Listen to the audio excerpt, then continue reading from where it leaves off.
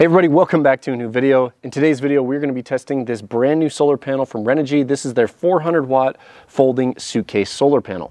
Now the first thing you'll notice is this solar panel does come with a protective case. There's a pocket on the front that holds your cables and your adapters, and it's nice because a lot of these don't come with protective cases. Another cool thing about this solar panel is it has this lightweight aluminum frame, but it does not have any glass. This is an ETFE solar panel with a fiberglass backer board, and it's somewhat of a hybrid, so it's rigid but also lightweight. Now if anybody's curious about the ETFE coating on Renogy solar panels and its durability, well, I've been doing a test.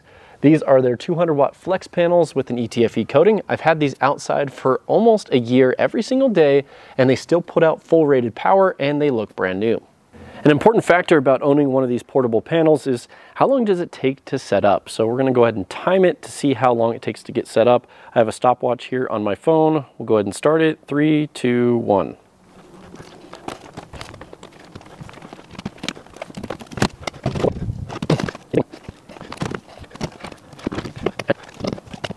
Looks like we're done. 1 minute, 21 seconds. Now this is the first time I've ever set up this solar panel, so a minute and a half isn't too bad. Now it'd definitely get faster as I'm more familiar with the solar panel or if I had two people to help set it up. But now that we have it deployed, let's go over some of the features. Now I mentioned earlier that this has an ETFE coating. This solar panel is waterproof with an IP67 rating, and it has 9 bus bars.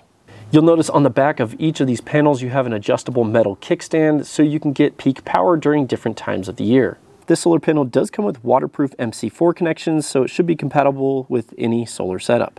Another feature that I like is that this panel has these plastic bumpers on the corner. If you're familiar with any glass rigid panel, you know how sharp those corners can be. Now I really like this hybrid design from Renogy. It has the metal frame but the fiberglass backer board, meaning it's fairly lightweight.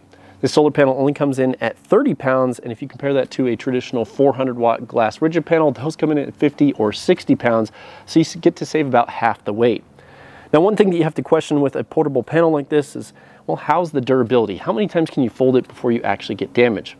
Well, Renogy has a full 5-year warranty on this when most other companies offer a 1 or 2-year warranty, and they've also done extensive testing on this. They folded this over 3,000 times and they have not seen any damage, meaning you could use this every single day for 8 years. That's a long time. Well, now that I've covered all the features of this solar panel, I actually want to do some performance testing. So first we're going to test it for peak power output, and then we'll test it in partial shading to see how it performs if we have shading on the panel. Let's get started. Now in order to get peak power, I like to use the can trick. So if you set a can on here, you want to get the shadow to completely disappear. So if you check that out, that shadow is super small, which means this is facing directly at the sun. Now as for the solar conditions today, it's a spring day. It's around 60 degrees. We do have some clouds, so I'll make sure that it's clear when I test for peak power. I first want to measure the voltage open circuit. We're getting 44.5 volts.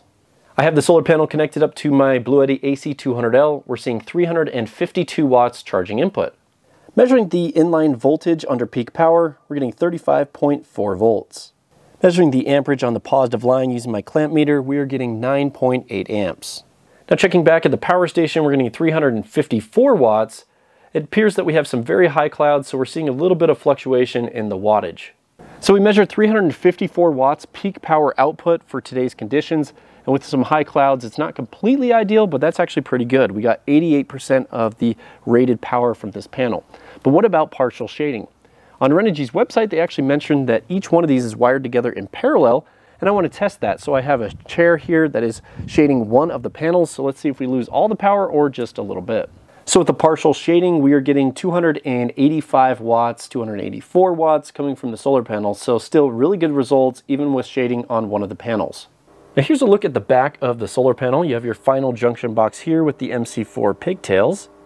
Each one of these panels has its own separate kickstand, like I mentioned earlier. The two middle panels have a nice metal handle to carry it with. And then in between each of the panels you have your wires, which are much more durable than the standard ribbon cable that you get with other portable panels. Now what about price on this 400 watt suitcase solar panel? Where Renogy has an MSRP of $999 on this, but it's currently on a really good sale for $659. I also have a 5% off discount code that I'll include down in the video description that drops the price down to $626. Now, I've tested a lot of 400-watt solar panels on the channel. I'll include the link to that video down in the video description if you guys want to check that out. But this one is pretty interesting. It's a little bit different than those. With the metal frame and the fiberglass backer board, it's a little bit more rigid and durable than those other options, but it still comes in at a really good price.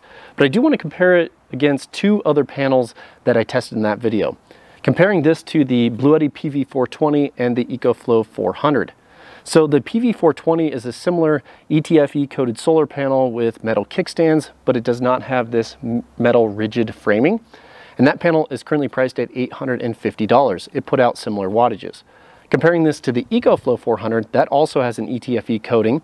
The kickstands are built into the case, so it's a little bit awkward to use, and it kind of sits at a V whenever you have that set up. So it's hard to get peak power from that unless you have it leaning against a structure or a fence or a wall. But that panel is currently priced at $799 and puts out similar power to this one. So when comparing it against those two top performers of that comparison, this one comes in at a better price and seems to be more rigid and durable.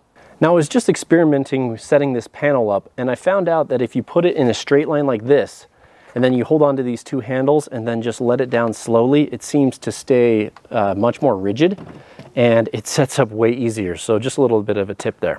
You guys will have to let me know what you think about the 400-watt folding solar suitcase from Renogy. First impressions are really good. In fact, I like it so much I want to buy another one.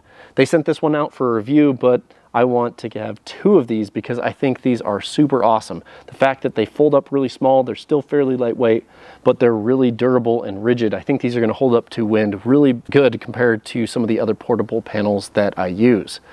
Well, guys, if you like the video, please smash the thumbs up button, share it with your friends and family, and I'll have all the links to this product down in the video description if you're interested in learning more, including that 5% off discount code. Remember, I've recently started a consulting service. It's called Ask Me. I'll have the link to that down in the video description as well. Thanks for watching the video. We'll see you guys in the next one.